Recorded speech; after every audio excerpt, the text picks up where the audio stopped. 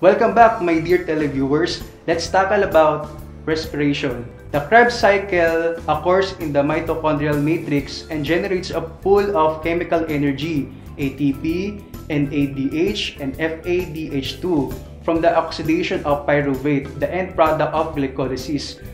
Pyruvate is transported into the mitochondria and loses carbon dioxide to form acetyl-CoA, a 2-carbon molecule. When acetyl-CoA is oxidized to carbon dioxide in the Krebs cycle, chemical energy is released and captured in the form of NADH, FADH2, and ATP. Now, these are the process of Krebs cycle.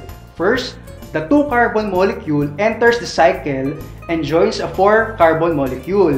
Second, in a series of steps, hydrogen and high-energy electrons are removed from the 2-carbon molecule.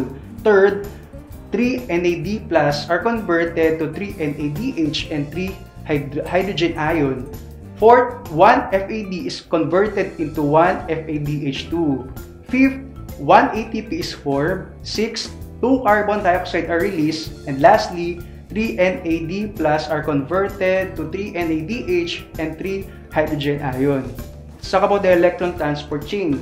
The electron transport chain allows the release of the large amount of chemical energy stored in reduced NAD+ or the NADH and reduced FADH2. The energy release is captured in the form of ATP, 3 ATP per NADH and 2 ATP per FADH2. The powerhouse of the cell. The mitochondrion is considered as the powerhouse of the cell. It plays an important role in the breakdown of food molecules to release the stored energy in the form of ATP or the adenosine triphosphate. The process of glycolysis. Glycolysis occurs in the cytoplasm of the cell.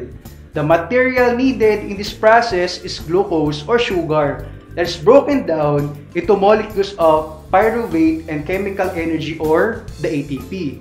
Now let's compare photosynthesis and respiration. The basis comparison. First, cell structure involved. In photosynthesis, the cell involved is the chloroplast, whereas in respiration, it's the mitochondrion. Second, let's compare them based on the starting materials or the raw materials. For photosynthesis, carbon dioxide and water. On the other hand, for respiration, sugar and oxygen.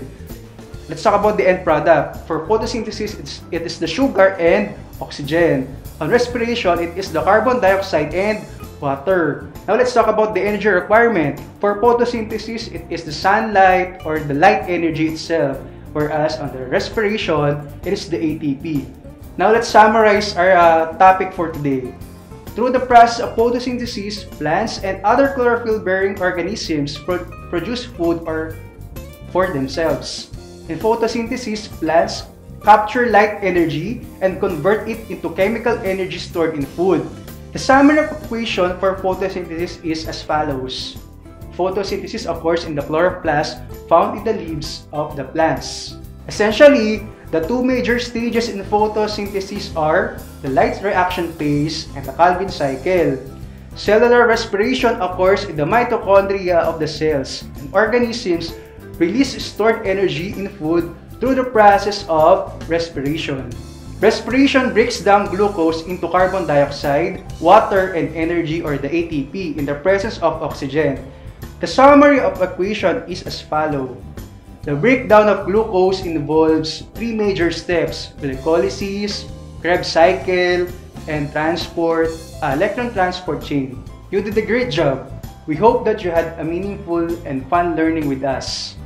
This has been Randolph and Cruz of Padre Gregorio Crisostomo Integrated School. Till our next episode of DepEd R Teleturuan. Good day and God bless.